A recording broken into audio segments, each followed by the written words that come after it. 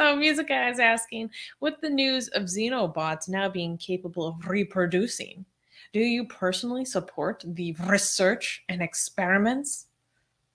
Why are you speaking like a mad scientist? Because it's so scary.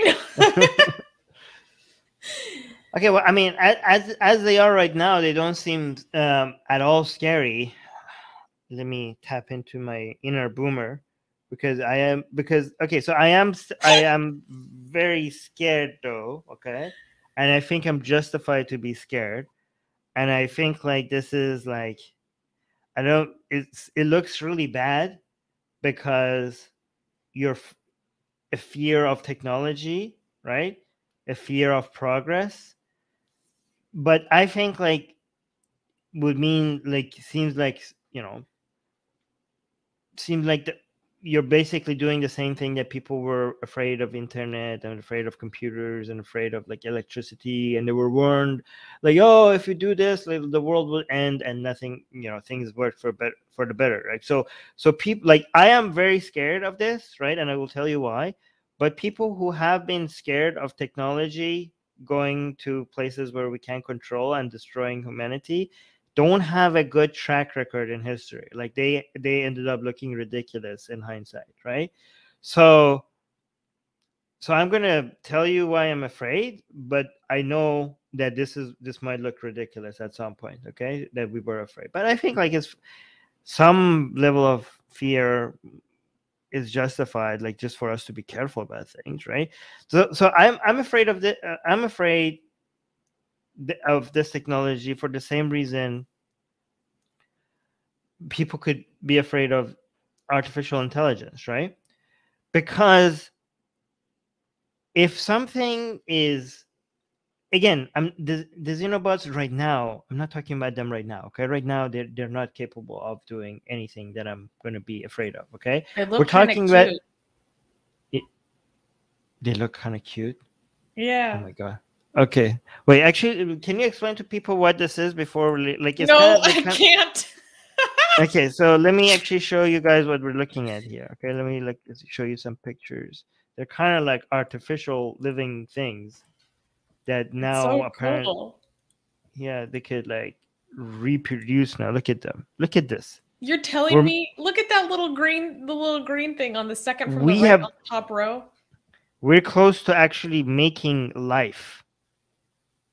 Isn't that wild? Let me see if We're cracking the code, guys. So actually, let me read the definition. Xenobots named after the African clawed frog are synthetic life forms that are designed by computers to perform some desired function and built by combining together different biological tissues. Like these things could be made to like carry some medicine or certain amino acids to places where they're needed. It's going to be crazy. Like we're going to have like, it's kind of like tiny little robots that are doctors in our body that just like, here you go. Armin. I heard you're missing this. I've come with the good news. I have the relevant chemicals that you were missing. But yeah, go on. So I mean, there's ideas like this in basically every science fiction universe. But we were watching Foundation together recently, which was so good. But it reminds me of the nanobots that Empire has to keep him healthy, and it tracks him. Like this is that. Yeah. Oh yeah, actually it could do also detective work as well, I guess. Anyways, like I think like we're gonna like okay, I know this is ridiculous, but I'm imagining a future where you get a cut and these xenobots just come like and they just fix it. Yeah, exactly. God, imagine with this, like we will be indestructible like at some point. I don't know. It sounds Asian America is saying they can also be programmed to break down microplastic. That is awesome. We need to clean microplastics up out of our water so badly. The consequences. Imagine if they just turn it into like good stuff. Yeah. Okay, but imagine if they could be made to destroy cancer cells, like detect cancer cells, and just right when cancer is forming, the xenobots is like it just goes, or eat it up. I'm gonna eat it. So yeah. Why are you acting like these are so cute? Because they're so small. All right. Okay. So, but here's the scary part. Okay. If something can reproduce, okay, right now these are completely under human control. Okay. But if they can reproduce, they can evolve. Okay. And if they can evolve, then they could evolve. Like, imagine if you release this into nature, right? Imagine, like, I mean, these are so tiny, it's not going to stay in the environments, in the controlled environments. Like what music guy was saying, like they could be made to like eat plastic. Is that what he said? Asian American was saying that they Asian can American. break down microplastics. Okay, but let's say they evolve and they start eating everything organic.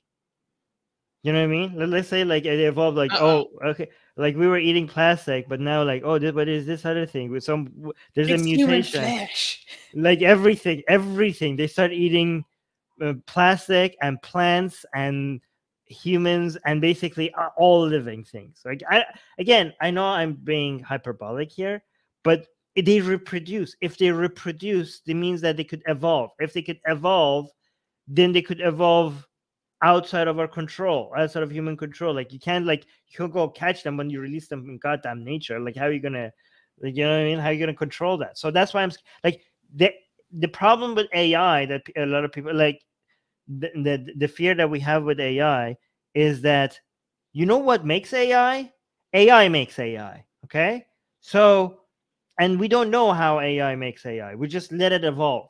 AI goes through an evolution itself. Like they test themselves and they keep like removing the ones that fail, and then the code keeps writing itself based on what code is able to pass the test the most successfully. So you have some AI teaching some AI something, and another AI that is carrying out the test on AI, and then the AI graduates, and the AI that is doing the teaching and also the AI that is doing the test is also evolving, and it's just evolving on its own.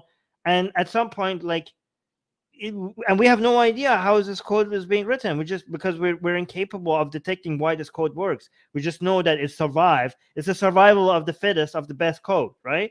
So that's very scary. At some point, humans will have no control over what code is being written and how AI is evolving. That's the fear, at least. That's okay. I know this sounds hyperbolic, but that's the scary part, right?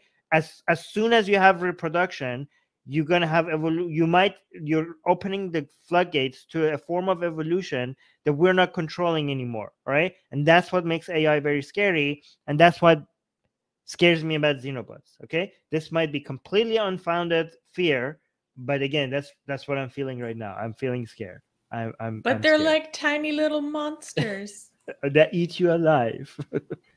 Atheist Republic needs your help. We've been the target of many legal attacks by Hindu nationalists ever since our founder, Armin Navabi, blasphemed against Hindu deities.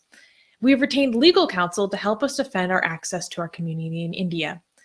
We have started a fundraiser that will help us afford to tackle many legal issues, including judicial harassment and censorship. Whatever you can contribute will go a long ways in helping us in this fight. Link in the description below.